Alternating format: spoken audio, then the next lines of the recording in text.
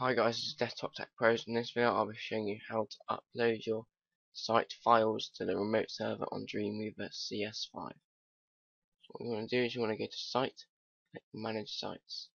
You want to click New to find a site, or if you've already got one like I have, click Edit. You need to name your site. If you've already named it, don't worry. Same with the local site folder. You need to define where it's going to be stored.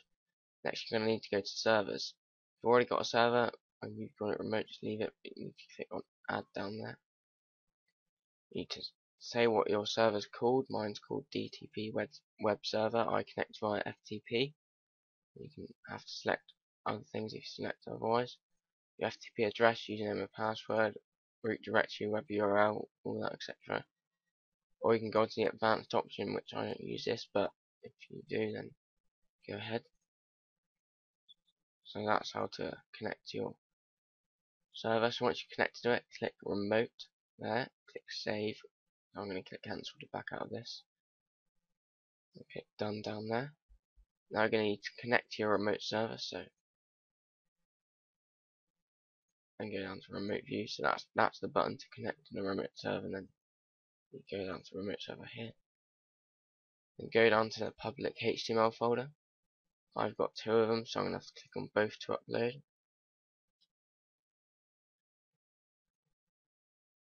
So I'll go back up to the top one. Click the up arrow to upload. The down arrow will get everything from your server, and you can store it on your local hard drive and edit it in Dreamweaver if you've already got it up and you don't have it on your computer. But I'm going to upload. Click up.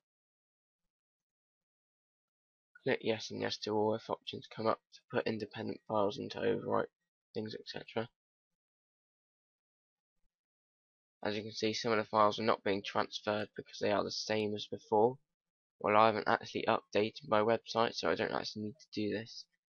If I updated my website, it would have been uploading more files than it is right now.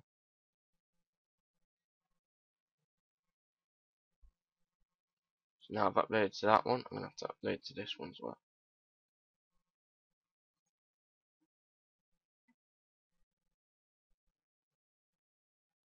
I'm going to click yes to all.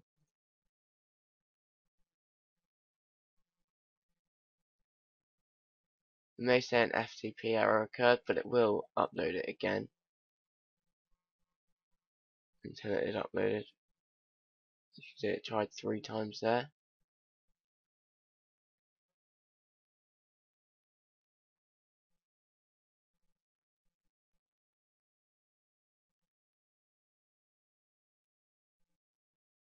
I've already got 3.jpg on the server, so it doesn't really matter if it doesn't transfer because I've already got it.